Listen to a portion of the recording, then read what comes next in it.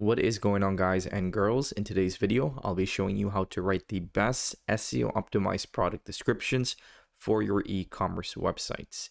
So what I did was essentially I went over to Google and I searched up what are the best ways to write a product description. So I found an article from Shopify, I found an article from SEMrush, and essentially what I did was I just copied over that information, concised that information onto ChatGPT, and then essentially created a prompt that I'm using in Claude. Now you can use this prompt in the playground mode. You can use this prompt in any other AI tool in which you're using. I'm just choosing to use Claude Opus because I want to test out the output quality from Claude. So what I did was I copied over all of that information and then I put it into the system. So essentially this is all information about how to write the best SEO optimized product description. So if you want to use these prompts for yourselves, I will leave a link for the prompts in the description below today's video. All you have to do is sign up for my newsletter, and then I'll send you over these prompts. So this is the primer, which is in the system prompt. So again, telling it how to write product descriptions. And this is going to be the user message. So I'm going to tell it that you're writing a product description for this product, and we're going to insert our product here. When writing, follow the instructions given, be in depth, write in a simple, easy to read tone, da-da-da. Okay, so now what I'm going to do is I'm going to enter my product.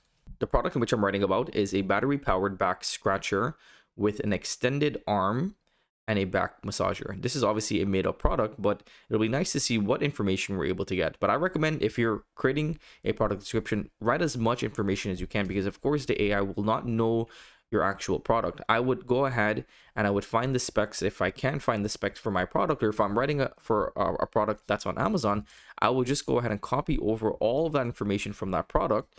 Let's say, for example, this is the product. What I would do is I would then go ahead and copy over all of this information, and then I would paste that into Opus. So let's actually go ahead and do that instead, because I think that might be more valuable than making up a product. So let's paste this information in. Right? So now it knows the information which we're writing about. And then last thing I'm going to tell it to write in Markdown. So we have everything set up. So what I'm going to do now, I'm going to run this.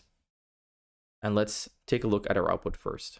So here is the here's a product description which we get back.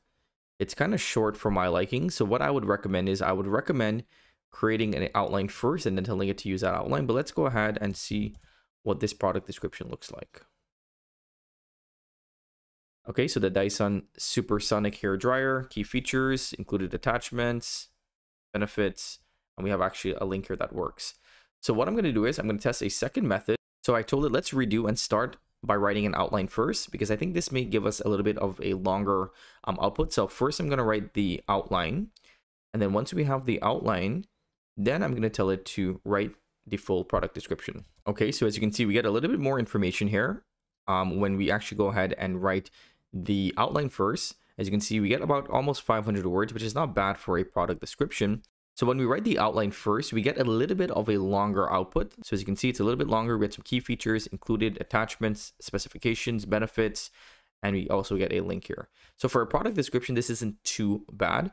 So that's the process in which I would recommend doing. And you can also do this in the playground mode. Essentially, it will look exactly the same. So all I did was, again, I went ahead and I copied over all of the information that I found out that is important about writing product descriptions. In the system, I can enter, when writing product descriptions, follow these instructions. And then again, for the user and for the input, I can start by telling it that you're writing a product description for this product and enter your product in this section here. You can enter as much details as you like. And once you enter your product information, I would end off with this prompt, and I would tell it start by creating an outline first. And once you have your outline, then you can go ahead and write the full article. So as you can see, you can use this process to write on products that are already in the market, or you can use this process to write on products that are new or products that you're selling on your website. And this is what those product descriptions will look like. And again, if you like, you can always go ahead and expand this product description just by prompting the AI simply and telling it to expand the product description which you just created. So I hope that you guys enjoyed today's video, and I hope that you learned something new. If you would like to try out my AI writing tool for completely free, WordRocket is now open and you can use it for completely free. All you have to do is use your own API key, and you can use the one-shot blog post generator. Also, if you'd like to join my exclusive school community, you'll get instant access to my course once you enroll, and you'll also get access to live weekly meetings. So if you want to join a school, or if you want to join or try Word Rocket for yourselves, all of those links will be in the description below today's video. I'll see you in the next video. Take care.